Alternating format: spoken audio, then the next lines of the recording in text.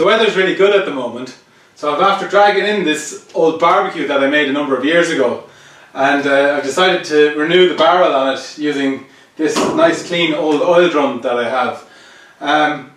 This was actually one of my first projects with my old Mig Welder, so I thought this was an ideal opportunity to have a go of my new Jefferson Mig Welder. So it's a nice kind of clean project and something simple that's wrapped up in one go. So first thing I'm going to have to do is cut this guy in half.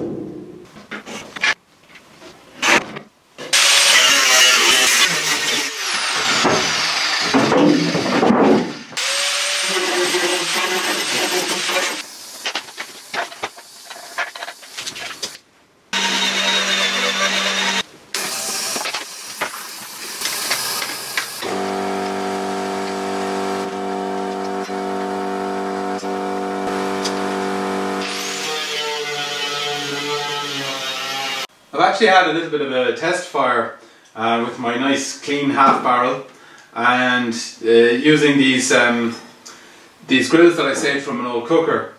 That's shown me that I need to use these extra bars just to give a bit of support to those. And I've decided, in the past I actually used to use charcoal, but I have a great supply of timber at the moment, so I'm going to use some old wood in this. So I'll use the hot plate that I had before. I'm actually just going to cut that in half and use that to reinforce the base of this. That was one of the flaws of this one and led to the middle of this burning out originally. So the next thing I'm going to do then is just strip down all the bits I need off this old barrel, clean them up and make them ready for welding.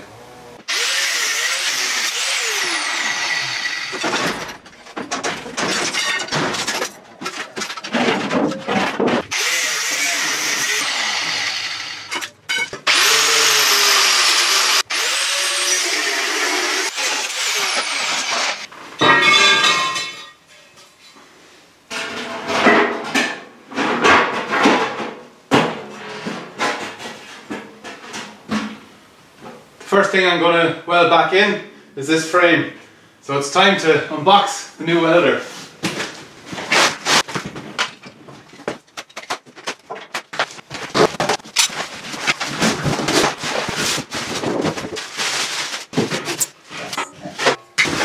Whoever packed it didn't expect me to go in from the bottom.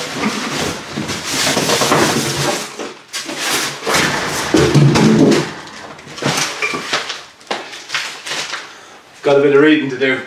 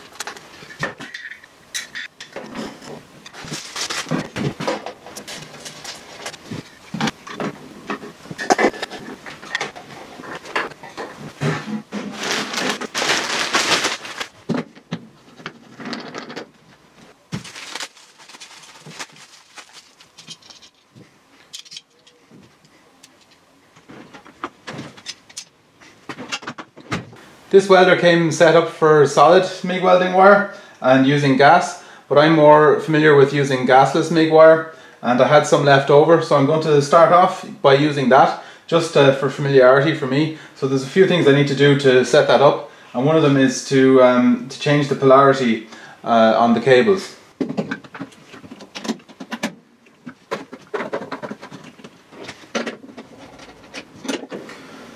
I found all this out reading the instructions.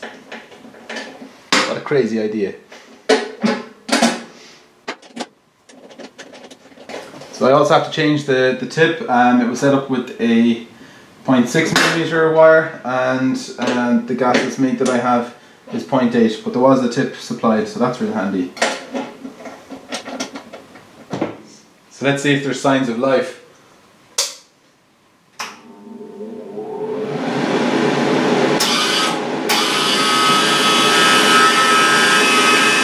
The wire speed right up. That's the tip out, and I'm going to put my 8mm tip on when it gets there. Oh, that's feeding really nice.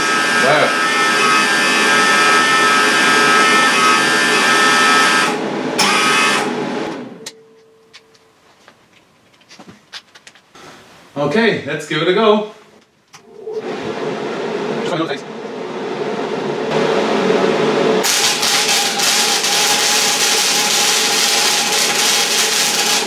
More power.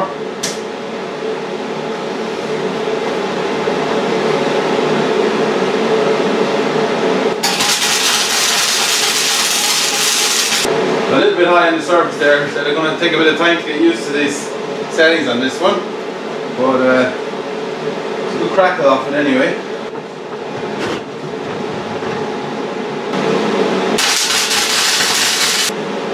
A bit more like it. That's the first, second and third attempt.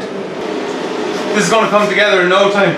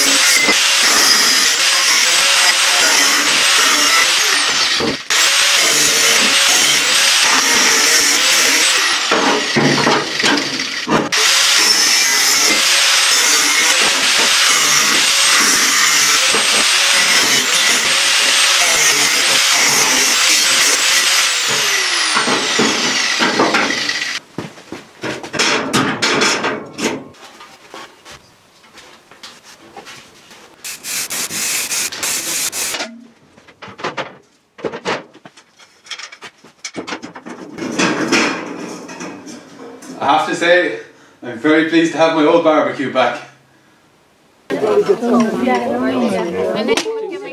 And